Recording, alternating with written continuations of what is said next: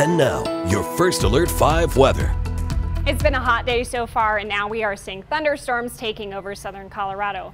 Where we could see these severe thunderstorms for today will be I-25 and the eastern plains, mostly into the plains east of I-25 this evening.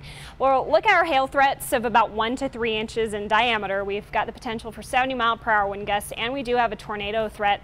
Just now we had a tornado watch issued in our region. So let's get to those watches. Now the southeast corner of the state no longer under a severe thunderstorm warning, because that has now gotten replaced with a tornado watch. So we have this tornado watch in effect till 8 o'clock. Same goes for that severe thunderstorm watch that you saw in pink. That's also till 8 o'clock. We have a couple of strong storms. They're pretty few and far between, but the storms that we do have today are quite strong. So this first storm I'm going to highlight here is moving out of Kiowa County. It's moving through Arlington at this moment, just kind of skirted by Haswell. So Highway 50, you might see this storm within the next hour. This severe thunderstorm warning extended into portions of Bent and a little bit of Otero County until 5 o'clock. This storm has the potential for tennis ball size hail in this immediate hail core here, this small section of the storm. It's moving south. Now in terms of the other severe thunderstorm warning we also have a flash flood warning in effect for portions of Los Animas and Baca County. The severe thunderstorm warning, our main threats here would be golf ball size hail, and the main area of this hail core is also moving southward towards Prichett. So this is your heads up to get inside and get the cars into the garage.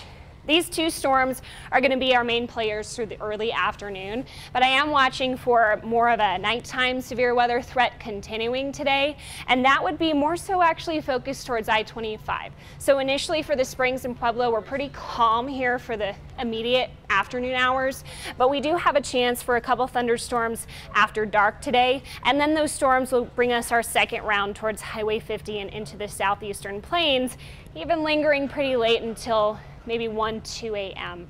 So after that, we're in for a calmer Friday. In the meantime, it's been a really hot day. We've seen a lot of 90s out there today. Some of us seeing some rain-cooled air. Now by tonight, we'll be humid and dropping to the 50s and 60s. Eventually, that severe weather threat will die down. And then we're looking forward to a much calmer day on Friday, up to 86 in the Springs and 94 in Pueblo. Mostly 80s and 90s, another hot day, not looking quite at that high level severe weather threat. In fact, I have Friday dry for us. Our next change comes Saturday with a cool down with a cold front, and that also brings us another chance of showers and thunderstorms, trending non-severe right now. After Saturday, the rest of your weekend is going to be hot. Sunday onward, we're back to the 90s. Then the middle of next week, reintroducing some thunderstorm chances. For Pueblo, we've got another hot day and drier tomorrow. Saturday is our change, back to the 80s and a chance of thunderstorms. But then the heat returns big time next week, triple digits from Monday through Wednesday. For Canyon City, we're also tracking a calmer Friday, still hot. And we've got the 80s in place for Saturday. That's our next cold front and cool down with thunderstorm chances before 100 on Monday.